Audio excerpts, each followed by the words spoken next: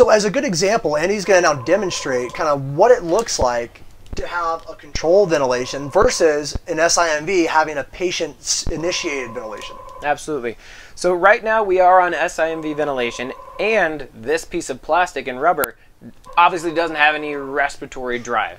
Now I'm going to start breathing for the patient, and by my hand squeezing on this lets the ventilator know that this piece of rubber and plastic is trying to breathe. Okay, so as I squeeze down on this, it will sense that and allow my test lung to take as big of a breath as it wants. So if I press down right now,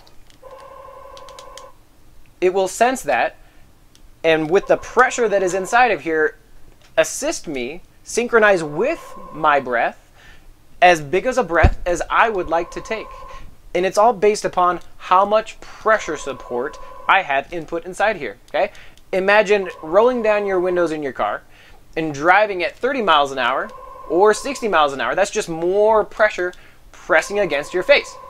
So if I have my pressure support set to a low number, that's just driving at 10, 20 miles an hour. If I set my pressure support to a really high number, that's driving at 60 miles an hour. So I'm really going to force some air inside and get a big volume, big breath out of that. And the good thing is if they decide to take a breath during one of these time breaths, like we'll demonstrate, you'll notice that it takes that breath. So if they only took 250, and I said that you had to have at least 12 at 500, if it's one of those controlled breaths and they only take 250, but it's at one of those time mechanical breaths, I said you have to have 500, then it's going to deliver that additional volume to deliver and meet that 500 demand that we've told the ventilator to deliver. So let's see if we can time it.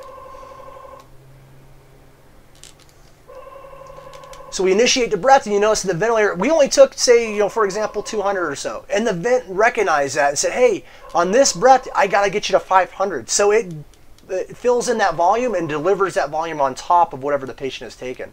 Versus if they breathe in between a time breath, well, now they're taking whatever they want. So once again, that's just a quick breakdown, guys, of SIMV.